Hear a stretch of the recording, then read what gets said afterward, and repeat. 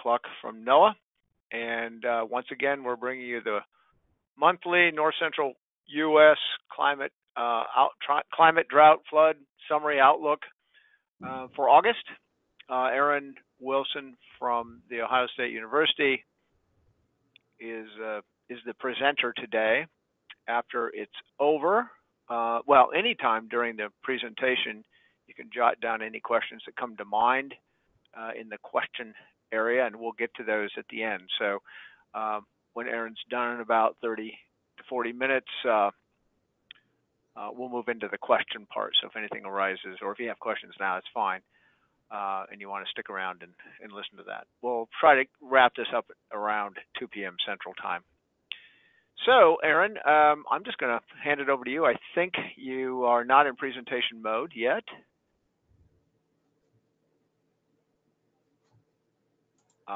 There you go. All right, take it away, Aaron, and thank you very much for helping out this month. Absolutely. Thank you, Doug. Thanks to everyone that's joining on the broadcast today. This is August 15th, 2019, and like Doug said, I'm from the Ohio State University. Work with both the OSU Extension as well as the State Climate Office of Ohio. Just some business to take care of like we usually do here. If we can get it to move forward for you. There we go. These services, the climate services for the North Central U.S., including the Great Plains and the Midwest, are really provided through this collaboration of federal, regional, and state partners. So you can see the list there from NOAA, USDA Climate Hubs, the Association of State Climatologists and the state climatologists around the region. Our regional climate centers, both the High Plains and Midwest, as well as the National Drought Mitigation Center.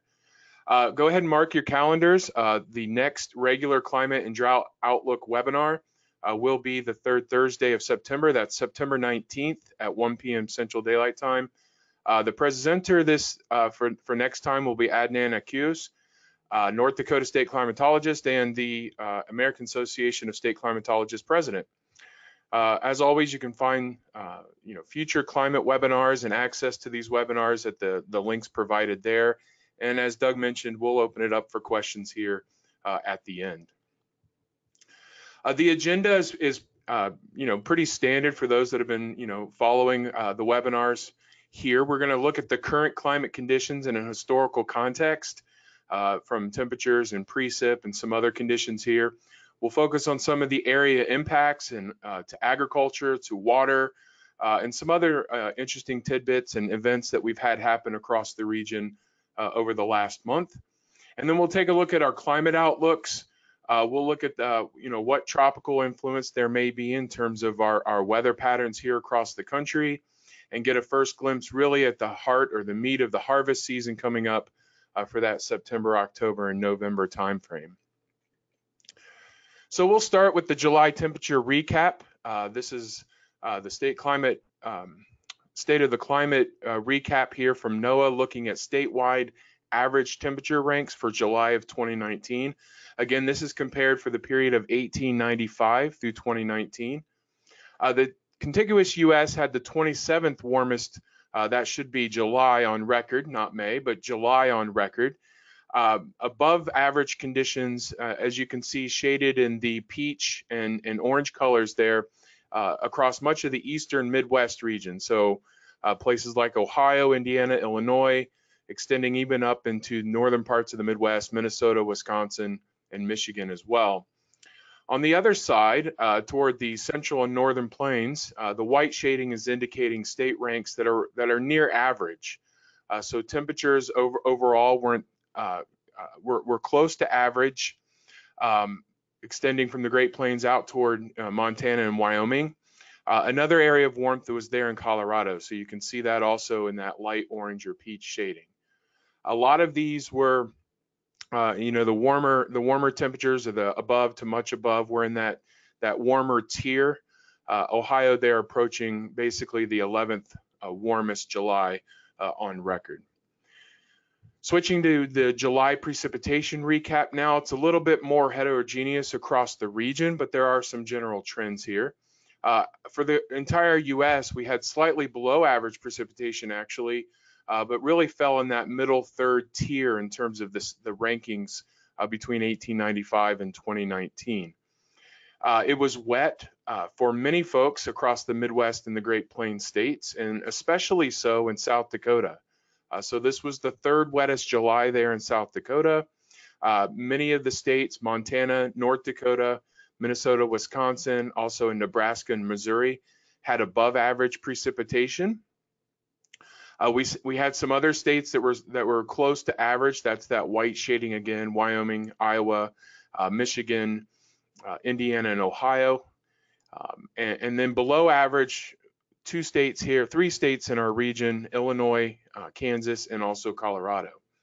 So kind of a varied conditions here, and certainly we've had a shift between wetter conditions and drier conditions across the eastern Corn Belt region, or the eastern part of the Midwest here, and really wet conditions maintaining there in the central Great Plains, northern Great Plains. So we can look at the 3-month transition. I think the gradient shows up really nicely here. This is the statewide average temperature ranks May through July. Again, with the temperature ranks toward the western states for these 3 months, they were below average in general, to more near average conditions from Minnesota down through Missouri, Wisconsin, and Illinois, and then warmer than average conditions there in Indiana, Ohio, and Kentucky. So this gradient from west to east in terms of the temperatures across our region. As far as precipitation goes for the 3 months, it was pretty much, much above to much above average across most states here across the plains in the Midwest. The exceptions being North Dakota and Montana, which were a little bit closer to average. But we had some states, for instance, like Missouri. We're talking about the 4th wettest 3-month period here. Very wet conditions out in Nebraska, Kansas, Nebraska, and South Dakota, and then again, parts of Ohio and Michigan as well. So it really, I think one thing, looking at the July ranks and then looking at the longer period here, the 3 months, it really illustrates this switch in the regime for some states, particularly in the eastern Corn Belt region and parts of Kansas as well from these conditions. To broaden that out even further, we're looking at the 12-month precipitation recap, and you see a lot of dark greens here for many of the states of interest. Many of these are the wettest 12-month August to July period on record. That's indicated by the 124. So for places like Kentucky, Indiana, Ohio, Michigan, Wisconsin, and South Dakota, again, this was the wettest 12-month August to July on record. And it really continues the streak for several of these states of just back-to-back 12-month periods that were record wettest here. So despite some even drier conditions across the eastern portion from central Iowa into Ohio and Kentucky, these states were still, for the last 12 months, very wet. It just gives a good indication of what we've seen over the past year, excuse me. So now getting to some more details about our average temperatures and those departures from average here across our region.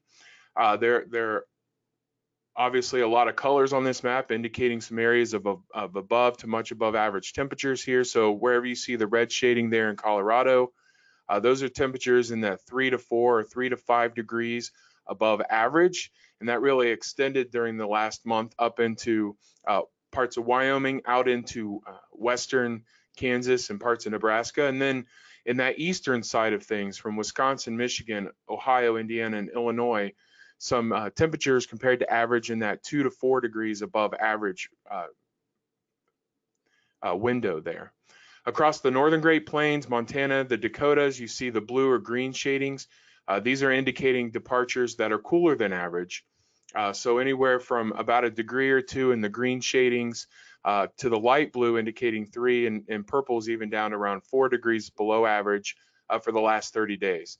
And similar conditions below average across parts of eastern Kansas into Missouri and even parts of southern Illinois as well. So this is just, kind of indicating we've got different conditions and different things happening across our region here.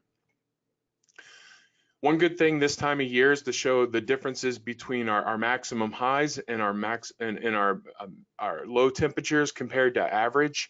The top left is our departure from normal or average maximum temperatures. Again, if you're looking close to the Great Lakes or in southern Great Lakes, these temperatures are during the daytime have been a bit above average. The same thing can be said for parts of western Kansas and into Colorado. Kind of that central northwest to southeast Dakotas, Montana, Dakotas down into Missouri, where the green shadings are indicated. These are highs that are below average, have been below average here. The light blue indicating temperatures 4 to 6 degrees, daytime highs being a little bit below, or quite a bit below average there across portions of South Dakota. And when we look at the precip, that'll be pretty clear why we're seeing that as well. The opposite side, looking at the minimum temperatures and those departures from normal, you can see a lot of yellows across the region. Now, generally they've been within, a degree or two, that light green and light and yellow shading, within a degree or two, positive and negative. But in general, we see a lot more area covered by warmer than average overnight lows.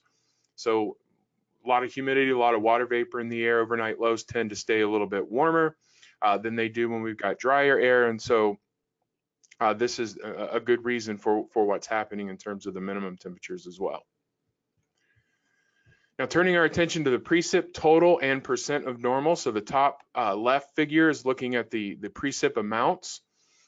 So for portions of, say, central Iowa into Illinois, Indiana, parts of Michigan, generally what we've seen there over the last 30 days has been anywhere from maybe a ½ inch of rainfall.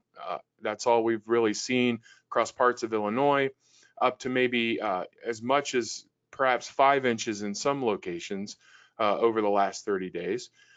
Even drier conditions, if you're looking in parts of Colorado and Wyoming, and even close to the Canadian border there in North Dakota.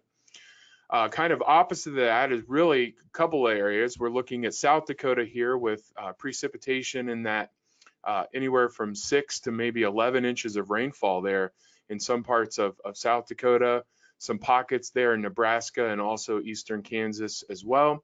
And then up into parts of Minnesota, southern Minnesota into Wisconsin, where precip has been around that 6 to 8 inches of rainfall, for instance.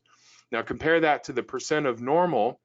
A couple of several distinct areas show up. You can really see the core of the deficit in precip from parts of central Iowa into central Illinois and Indiana as well, where those red shadings are indicating, less than 50% of normal, half of normal rainfall there. On the opposite side of that, we look at the kind of purple or pinkish hues across South Dakota, and we're looking at anywhere from 150 to 300% of normal precip in that region. So that says a lot too about what we're seeing in terms of our temperatures, but of course all that rainfall is still falling across the Missouri River Basin. Right? We've got other deficits of rainfall across parts of southern and southwestern Kansas. Parts of Colorado and extending up into Wyoming, and again up close to the Canadian border there in North Dakota, extending over to Minnesota as well. So if we extend our windows out a little bit, we're looking at 90-day precipitation and total precipitation year to date, both in percent of normal. Mostly green conditions. Again, this shift to the dry conditions has been relatively recent. For areas from Iowa and Illinois and Indiana and even parts of Ohio as well. You can see the purple hues from southern Montana and Wyoming into South Dakota, south into Nebraska and Kansas. These are indicating over the last 90 days or most of the summertime here, precipitation in that 150 to 300, 200% of normal.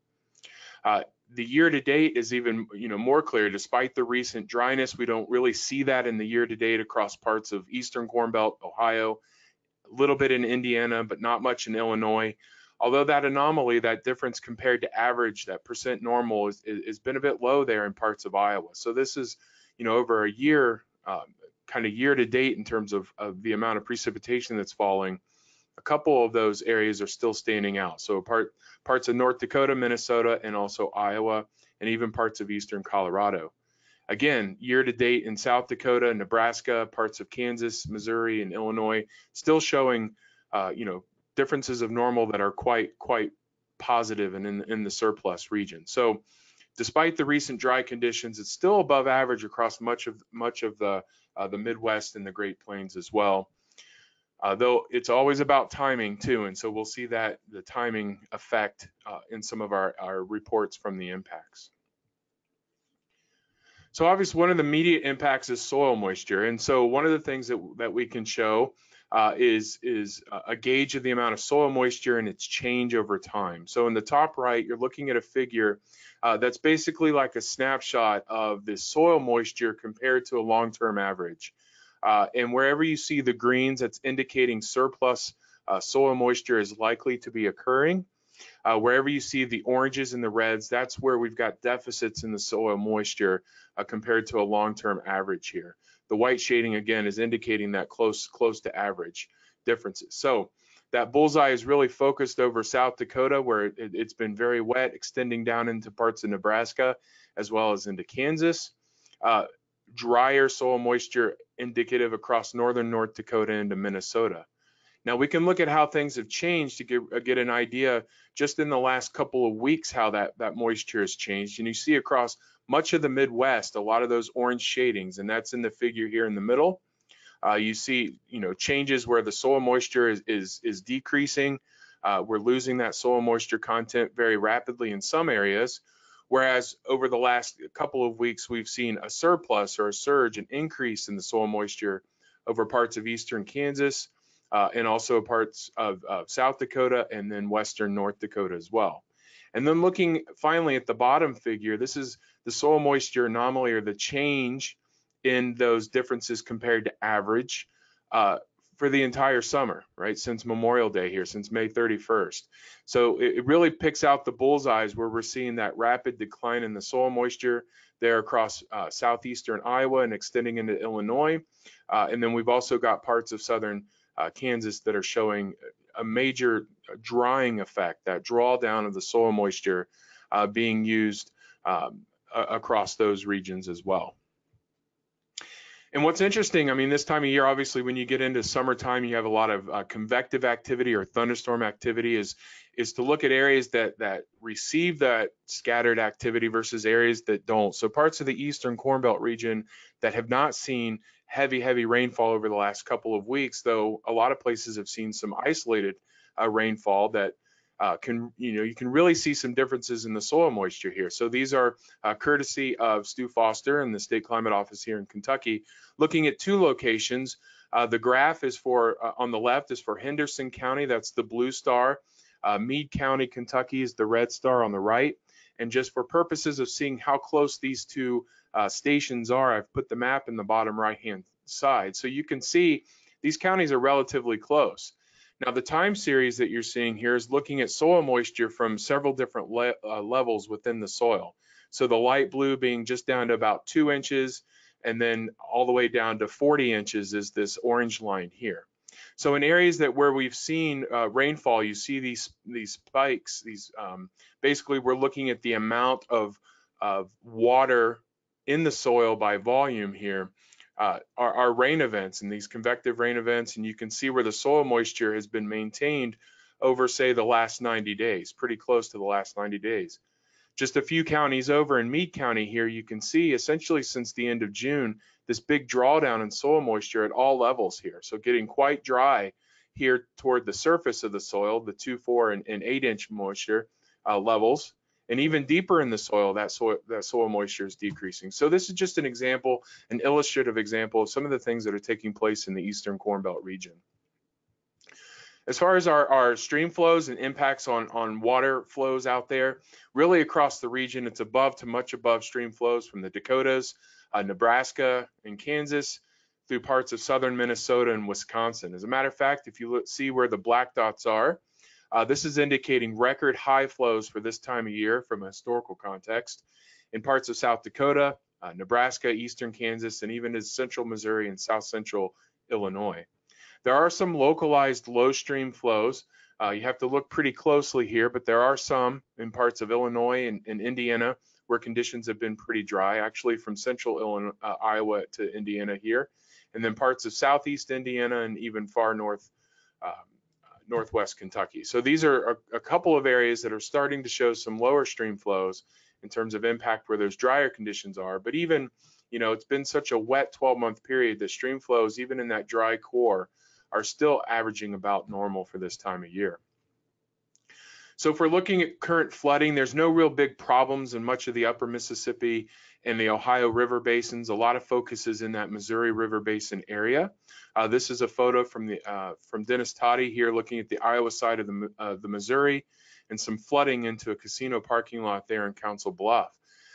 So if you see the map on the top right, this is just indicating some stream flow gauges across South Dakota here that are in moderate flood and even major flood stage here. So all of that rainfall, obviously the last month or so across South Dakota, and repeated rains, obviously is filling up keeping those rivers and tributaries quite full. So much above average precipitation across this core of the Missouri Basin has really hindered a little bit of the major reservoir evacuations of water that are taking place. So this update from the Army Corps, just looking at the Missouri River Basin, at Gavin's Point, the release there is still at 70,000 cubic feet per second here. So that's the Army Corps indicates that this release is probably going to be maintained through September here, as indicated by this weekly update. If we're looking in the top right here, this is just the total storage compared to other years. So a couple of years of record here, 2018 and 2011 is the black curve. And you can see right now the total system storage is comparable to those 2 years, 2018 and also 2011. Some other water impacts. We've been talking about the Great Lakes and their water levels, and they continue to be maintained at record levels here for many of the lakes. So Lake Superior, St. Clair, Erie, and Ontario all set new record levels for the month of July. The previous records I've indicated in the parentheses there for each of those basins. The Lake Michigan Huron was within 1 inch of its record, and that previous record is 1986. So we've seen and heard numerous reports of flooding along the shore. Actually, some local communities that are putting in some no wake rules and enforcing no wake, so to prevent a little bit more of the erosion that's taking place on properties that are along these lake shores. And what's interesting is that, Lake Erie and Ontario levels, even though they were record highs, they still dropped from June. We tend to see a slow drawdown, very slow over the next few months here. And so despite those two lakes dropping, they still saw their record levels.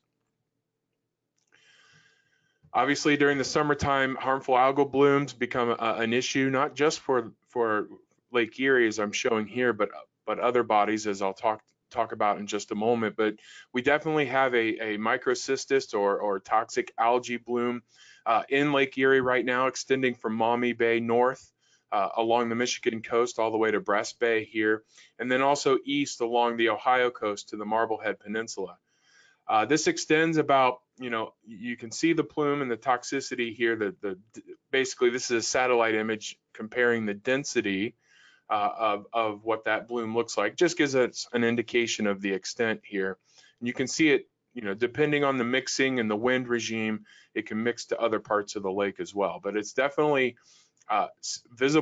clearly visible along the shore of Ohio and Michigan here as we're kind of heading into that peak harmful algal bloom season here for Lake Erie.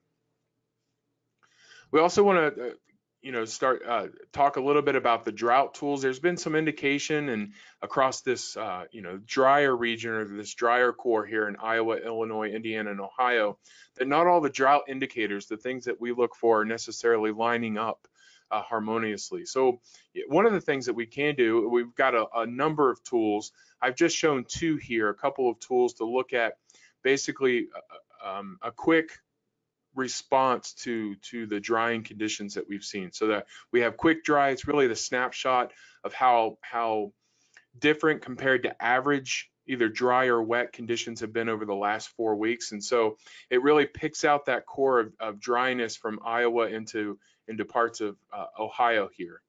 On the flip side, it shows the very wet conditions that still remain across the Dakotas and into Nebraska.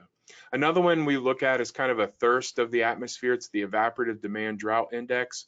Anyway, so it's indicating, clearly some indication of drought potential. That's what this is really about, is a potential, not necessarily where it's occurring, across parts of the eastern Corn Belt, whereas back again in the Dakotas or the heart of the plains here, wetness categories kind of hold true. So using that and many other tools, obviously this week with the U.S. Drought Monitor being released this morning, if we look across our region from the plains to the eastern Corn Belt region, we can see we've got a little bit more yellow, painted yellow, and even the beige color, which is indicating moderate drought across the region. So we've seen increases in coverage of D0, D1, and even D2 drought here across the entire region. So now we've introduced the D1 drought categories in parts of Iowa and Illinois, and some pockets even extending into other areas as well. And then we've got D1 and D2 up here in North Dakota across the region, and parts of Montana as well. So dry conditions being added to this part of our country. We look at the drought monitor, and the change from the last month really picks up on that drying area, again, from central Iowa through Illinois and Indiana, and even some parts of Ohio and Michigan as well, though we've had a bit of scattered activity that's perhaps kept that at bay just a little bit. And it also extends down into parts of Kentucky as well. Again, remembering those soil moisture plots that I showed a little bit ago, kind of indicating some of the reasons for increasing our abnormally dry conditions across these states. So that's kind of a glimpse at all of the climate indicators and things that we use. We now are going to talk about the impacts on various different sectors here. First, we're just really talking about the ag impacts, and all season long with the late planting and the difficult conditions that farmers have faced across the Midwest and the Great Plains, we've really been walking a tightrope of accumulating enough growing heat units, what we call growing degree days, versus really stressing out the crops where areas are getting dry. So the maps on the right are from the USDA, and just looking at departures from, well, I should say first, the total growing degree days, and this is based on a March 1st date, which is important because a lot of planning was considerably later than this, obviously. So to kind of look at the growing degree day accumulation from March 1st may be a little bit more of a stretch, but looking at the change, there are some clear indications of this west to east gradient of growing degree days across the area. So much of the central region and the plains and much of the Midwest are lagging behind in the growing degree days. And that's especially true if you're looking even more at dates since April 1st or even May 1st. Whereas parts of the eastern Corn Belt, for instance, the growing degree days aren't lagging. Actually, they're a little bit ahead of the long-term average here. So the rest of the season is really about getting warm enough, again, to accumulate and reach maturity, promote growth while not causing too much stress on the crops. One of the cool tools out there is the U2U corn growing degree day tool, and it's really good for looking at your specific situation. And so you can follow that link there at the bottom right, put in your information in terms of crops and the maturity dates as well, and it can really let you know whether you're ahead or behind in terms of the growing degree days for your location. Part of the struggle, again, we can look at the topsoil moisture here. Looking at percent surplus, South Dakota on the figure on the left here, South Dakota really sticks out as frequent rains have really increased the surplus moisture in this region. So it's up to 31% of surplus there ending last week. And again, that drier area from Iowa through the eastern portions of the region, much of the region, you see an increase in the percent short to very short in the eastern edge. So you can see from Iowa, Illinois, Indiana, Ohio, Kentucky, even Missouri and Michigan as well, these increases in the percent short to very short soil moisture, again, indicating drying conditions taking place in this part of the country. If we look at some of the progress on our major crops here, much of the region, if we're looking at corn progress in terms of percent silking, is behind the 5-year average here across the region. So parts of Ohio, Michigan, Wisconsin, and Indiana in particular. And then because conditions, kind of the late planting start also across the Dakotas, there's even, a slow corn progress across the entire region. If you look at the corn conditions, the conditions are a bit better across the northern Great Plains and Central Plains, parts of Iowa and Wisconsin, whereas that stretch from Missouri across into Ohio here is looking at corn conditions that are well behind the 5-year average. And we got this photo here on the bottom left. This is from Purdue Extension. This is from central Indiana, and this is what they're dealing with a crop that a few weeks ago with the getting it in and having plenty of moisture probably looked quite good, and now with very rapidly drying soil conditions, the crop's not looking so great. And so the corn conditions have kind of started to pull back a bit in that eastern Corn Belt region. Similar things can be said for soybeans. Soybean progress is behind across our region, except maybe in Minnesota there. This is indicating percent that are blooming, greatly behind in the eastern portions of our region, Ohio, Indiana, and Michigan. And these are similar, as far as the soybean conditions go, very similar geographically compared to the corn. So there's a lot of talk about very short soybean, a lot of blooming or pods that are going to be filling close to the ground. So even in places where they look good, say out in the Dakotas or even Nebraska, the soybean conditions are good. There's still some indication that they're a bit short and shorter than usual. To look at crop conditions on wheat here, winter wheat, it's pretty much wrapped up across the southern states of our region, turning more to spring wheat across the northern plains. It's in good condition. But the humidity and rainfall across the Dakotas, parts of Minnesota and Montana are really slowing the harvest a bit there on the wheat. Pasture and range conditions, pretty good if you're looking at the western central plains region, the Dakotas, Montana up into Minnesota. And again, where it's been a bit drier, those conditions have been falling a little bit. Illinois, Indiana, in particular stick out as those areas where pastures aren't doing so well, as it's been pretty dry across that region. So there are a number of ag discussion items, really, the ongoing issues that we've had that we're going to continue to see play out over the next several months. The delayed planting in many areas mean crops are still behind. And some folks are concerned about whether crops are going to reach maturity in time. And again, I would really urge using that growing degree day tool for your specific area. A lot of ongoing discussion about beating a potential hard freeze. Now, in general, freeze dates have long-term average, they've been getting a little bit later. So our frost-free season in general has been getting a little bit longer. It's too hard to tell right now the precise dates that we're going to see these hard freezes, but certainly that's a concern out there. The switch to drier conditions from central Iowa toward the east means there's been a lot of signs of crop stress, as I showed in the previous photo. A lot of that's magnified by the fact that crops went into very wet soil, so they have a really shallow root structure as well. Recent acreage reports and estimates from the USDA show some basically a drop in some of the the acreage and yields expected here with corn and soybean as well. In particular, Ohio, we've got 1.5 million acres that would normally be planted with crops that are essentially lying fallow this year. That's a big hit to the industry here in Ohio, and it's pretty big. It's pretty stark when you drive across our counties of the Northwest Ohio, where farmers never got equipment out of the barn. They never had an opportunity to do so. Some of those, prevent plant acres. A lot of talk has been how do we manage that? Weeds are a big issue, in fields that have been inaccessible, for instance, because of wet soils. That continues to be the case in parts of South Dakota, Iowa, and other Nebraska areas that have been very wet. Unfortunately, there's been a lot of report of a lot of tillage taking place in parts of Northwest Ohio and parts of South Dakota as well. So all of these management of prevent acres is an ongoing discussion item.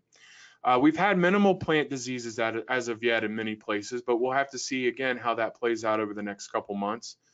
And another little silver lining here is, with plenty of precipitation in the western 2/3 part of Nebraska, particularly for that state, the irrigation demand has been a bit low. So just a myriad of ag impacts that are occurring because of the conditions across our region. Some other water issues that we have, the high lake levels that I mentioned are highly visible. We've got loss of beach area, lakeshore flooding, loss of boat launch ramps in South Dakota and other parts as well.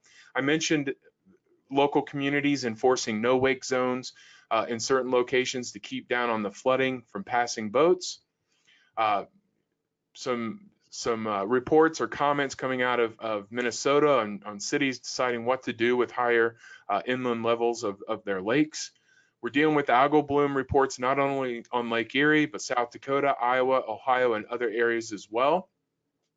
And even with all that rain in South Dakota, we've had, recent shutdown of the South Dakota rail line that's not serving any stations west of the Missouri River here. So that heavy rain that's falling in parts of South Dakota have a lot of other issues and a lot of other impacts besides just the ag impacts that are happening. We've had a couple of other major events across the region as well, in particular with hail. So we have some reports from Minnesota, some big hail happening on August 5th. You can see that link for some more, more report on that particular event. Out in Colorado, the Colorado Climate Center will be convening the State Extremes Committee, basically to look at some hail that fell out there that is most likely could eclipse the record there. It's 4.83 inches in diameter. They're also examining a heat record back in July of 115 for a location there. So some interesting things that are happening and events. Although the reports of severe weather have been a bit on the low side across the region, we certainly have had isolated severe weather events, and some tornadoes also occur throughout the region. All right, so in the last few minutes that I have here, we really want to go through the climate outlooks, the 7-day precipitation, kind of the 8 to 14-day outlook, check in with the tropics and see if we've got anything happening there that's interesting, and then also look at September and then into the harvest season here. So we'll start with the 7-day, and this is a quantitative precipitation forecast from the Weather Prediction Center. It's valid from 7 a.m. Central Time today through 7 a.m. next Thursday. And it's essentially, if the forecast comes to fruition, this is what we're expecting over the next 7 days. So there's really a bullseye there in parts of northeast Kansas, northwest Missouri, extending into parts of southern Illinois, and in those very dry areas across Illinois, parts of Iowa, Illinois, central Missouri as well. So this area that has been dry, and we've introduced some drought this week. Over the next 7 days, it's looking like the potential for more than an inch of rain, maybe upwards of 3 inches if this comes to fruition. Again, that's important to remember that this is a forecast. And then some of that rain still lingering across parts of the Dakotas up into Minnesota, a little bit heavier in Wisconsin, then extending even across dry areas that we've seen across Indiana and parts of Ohio as well. Southern portions, most of this this portion of the Ohio River Valley, not so much rainfall expected this week, and also in parts of North Dakota where drought is also ongoing, not a lot of precipitation expected this week either. Extending out to the 8 to 14 day, looking at both temperature and precipitation probabilities. The way you look at this is what's the probability of seeing above or below or near normal conditions.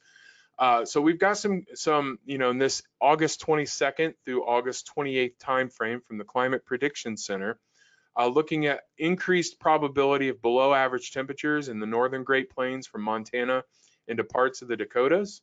The rest of the region, the conditions look like we've got an increased probability of above average temperatures, especially across the eastern region and the Great Lakes, and then again across parts of Colorado and far southwestern parts of Kansas as well. As far as precipitation goes, we see a lot of green through the region. I would say, confidence is quite a bit higher for parts of northern Minnesota and Wisconsin for above average precip through the 8 to 14 day. A little less so and over much of the region, maybe a little bit higher probability there in parts of Montana as well. A little bit elevated below average precipitation expected across parts of Colorado again, and then parts of southwest Kansas as well. The hazards during this time frame, just really pulled back on some excessive heat. We really aren't expecting large excessive heat, though it's going to remain warm across much of the region. But the excessive heat, slight chances, pulled back to southern parts of Colorado and southern Kansas. And again, with that probability of above average precip across the northern Midwest, there's a slight chance of a risk of heavy precipitation up in this part of the region.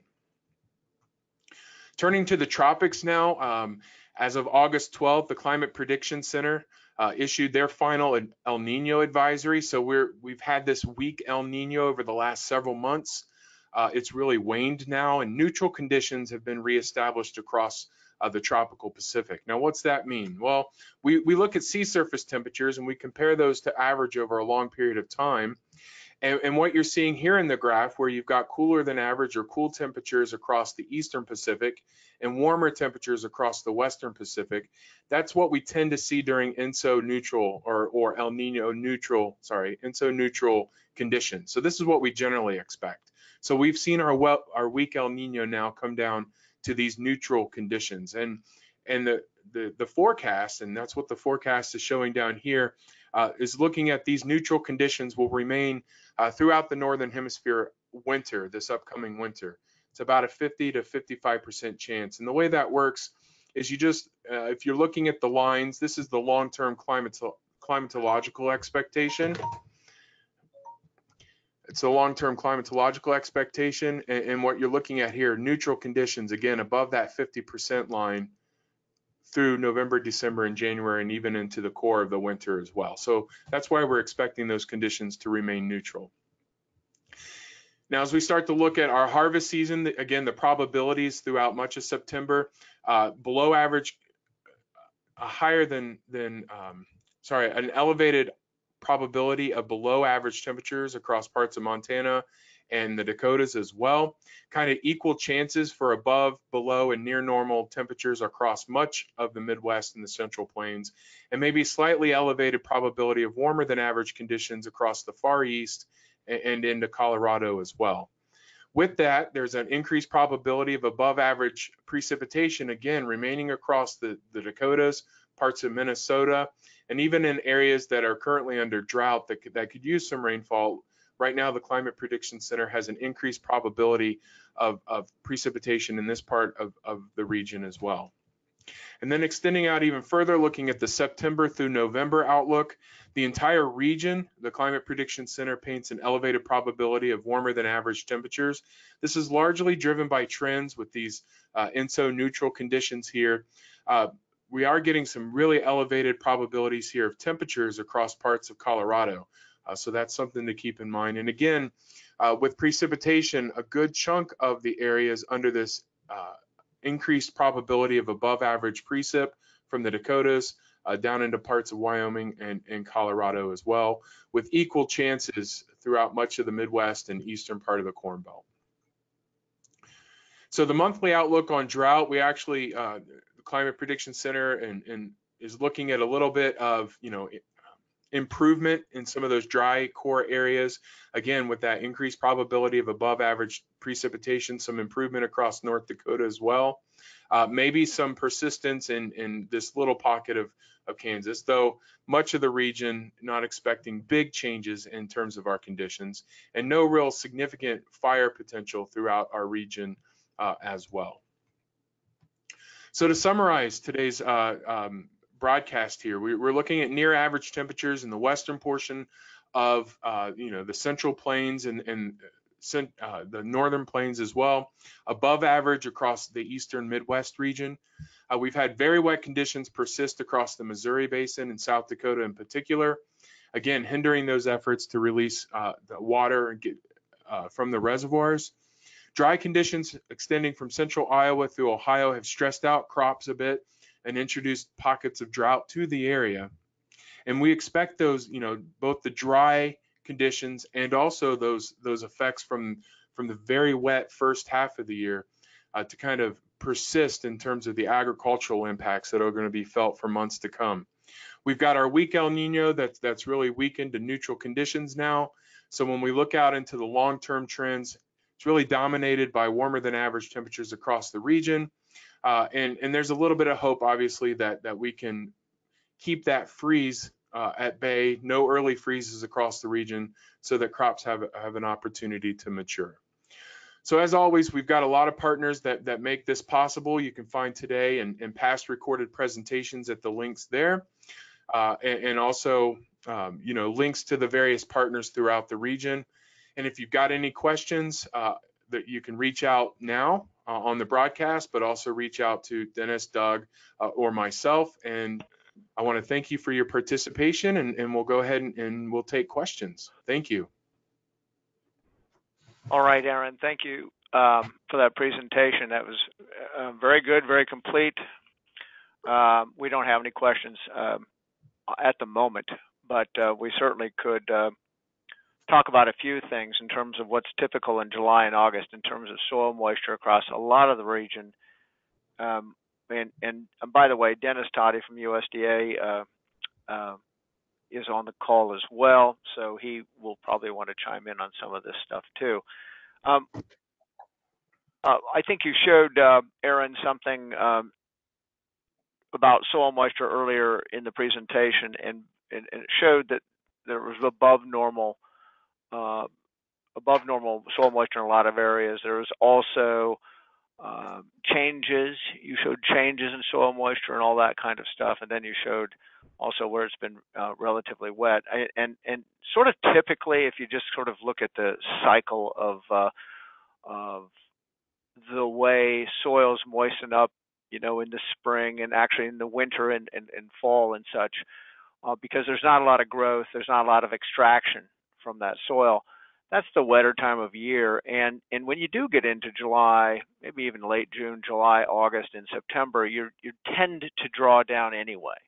Mm-hmm. So it's not unusual to see soils drying out this time of year. There's a lot more going into the plants and just evaporation and everything else because of sun angle and all that. It's just warmer. It just tends to happen. So that's not a big alarm type of thing. What's more alarming to me is that we've had 12 months in a lot of places of record precipitation, and we sort of need to dry out generally from that in a lot of places like South Dakota and a few other places. So any other comments along those lines, Dennis or Aaron? Yeah, I'll take a little bit of that. And Doug, you hit on some really interesting points that I don't think we talk enough about in the way of soil moisture. That was part of our issue this spring, is obviously we had a large amount of input to the soil moisture starting last fall, but without able to get a crop planted and with the cool and wet conditions, there was very little way of removing water from that soil. You can drain water, but then water still has that field capacity. Basically, it's holding all the water that it can, and that won't, you'll evaporate some from the surface, but to be able to dry down soils, you need to get something growing in it and start removing the water from the soil by the plant growth. And you are correct. By this time of year, plants are using more water out of the soil, extracting more water from the soil, going through its photosynthetic activity than is being put back into the soil. So therefore, you do typically get a drawdown. But that's also been part of our problem this year, is that plants have not been able to develop deeper root systems to get down far enough, in some cases, to get down, corn and soybean plants will root 4, 5, even 6 feet sometimes if available. But because of the wet soils this year, the roots have not been able to get down and into that moisture. So there's, in some cases, moisture there, but the plant just is not able to get access to it because the roots have not been reaching it.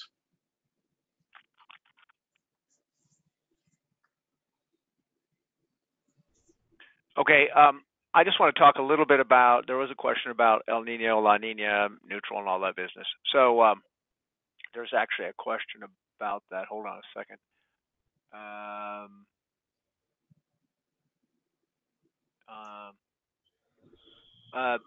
Just a little bit of a clarification from us. Did we say we moved from a week El Nino. It says ENSO, but I think it means El Nino to a neutral one. And yes, we were in a relatively weak El Nino. Oh, golly, it started late this year officially, and we can get into semantics if you want to. But really, last winter into spring and early summer, we were in what we call an El Nino period, and so that later in the winter there was some effect probably from that. We're now in what we call a neutral, so there's not a lot of guidance in terms. It's not helping us predict, if you will, very much when it comes to this fall and this, especially this winter. And it's one of the major pieces of prediction. I can't tell you what percent it is, but it's a large piece of how we are. We can predict a little bit on the upcoming seasons, especially, like I said, late fall into winter and sometimes early spring. This year is particularly a little bit particularly different than some other years. Usually by this time, August and September, we have a trend towards a solid, or the models at least usually see a trend towards a particular type of scenario. In other words, it's okay, it's going to be neutral for sure. We'll have higher probabilities of that happening, or it'll be La Nina or El Nino that we're sort of gearing up for. This year, there is not much trend in the models. The models, you can call them confused, you can call them what you want, but they're not giving us a lot of probability one way or the other. It's unlikely that we'll go into a La Nina, I suppose, but there's less than normal predictive capacity for whatever reason. That I cannot explain. Any other comments about that?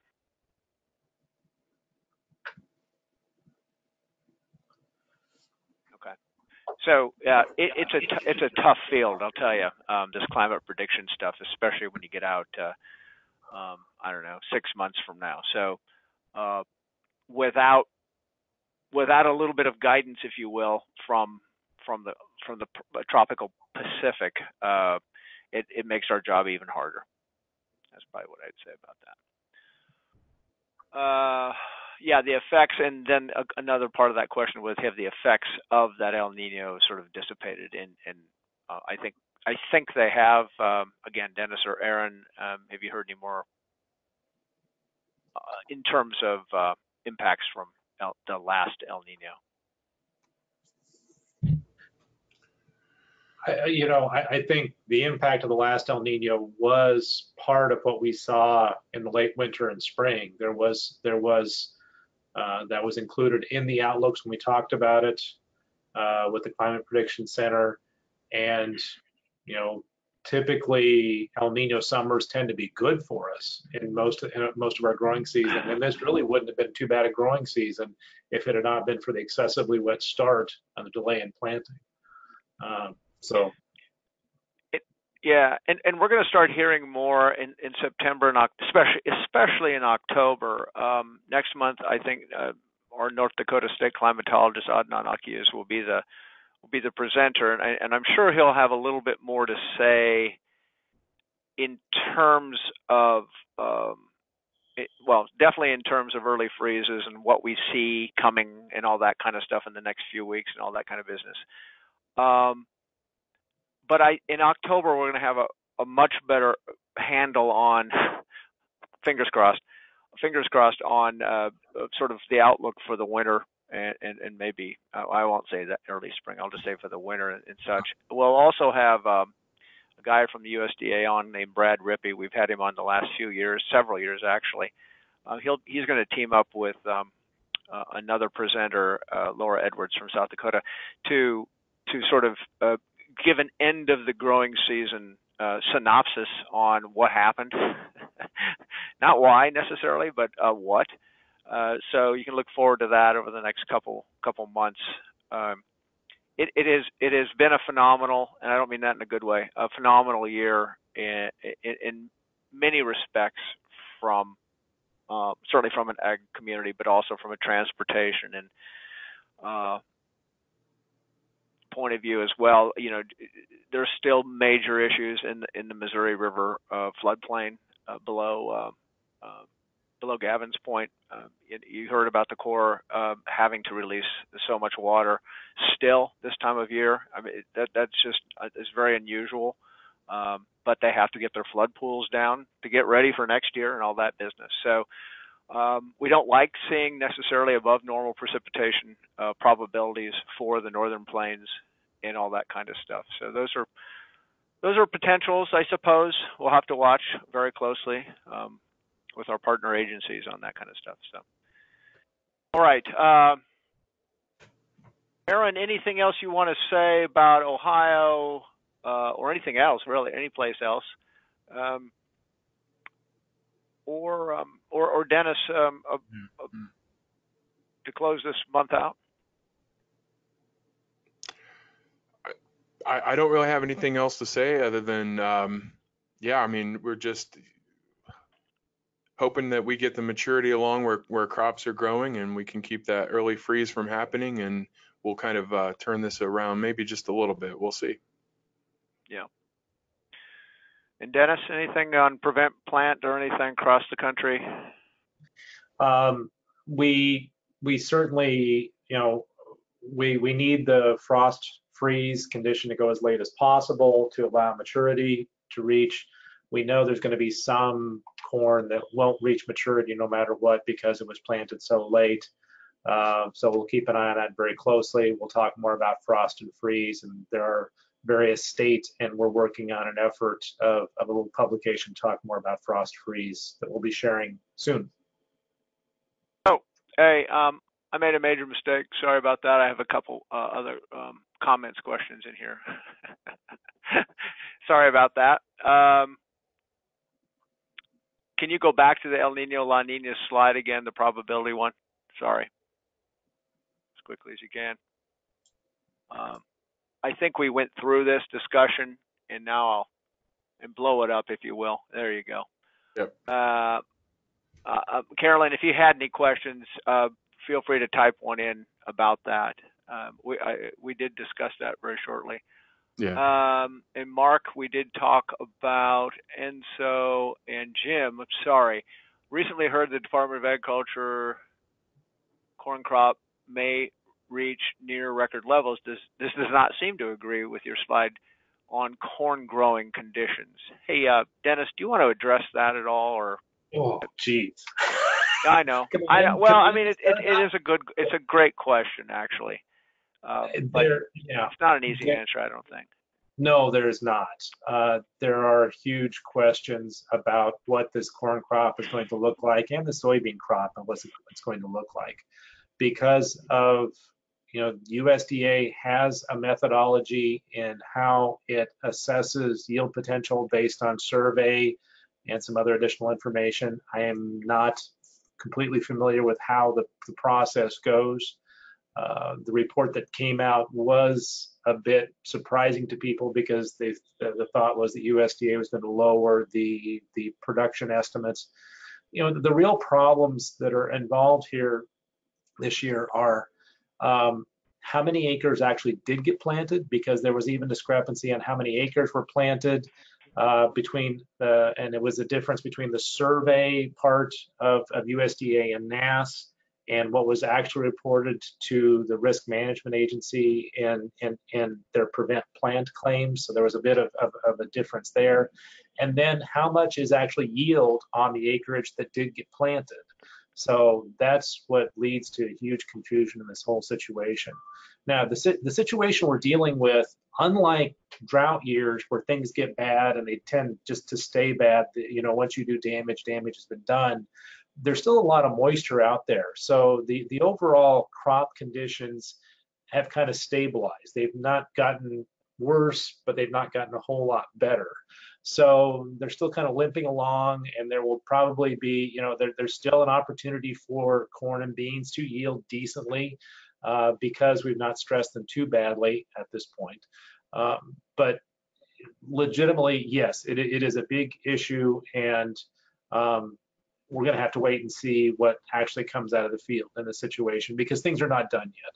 We are stressing, Aaron talked about the drought area. We're stressing crops on the dry side now. We went wet early, and now we've gone dry, so we're losing some there. And then some of the excessively wet areas we're going to have problems with going along too. So stay tuned. The short answer is just stay tuned, because there's still a lot to be answered in this whole situation. Yeah.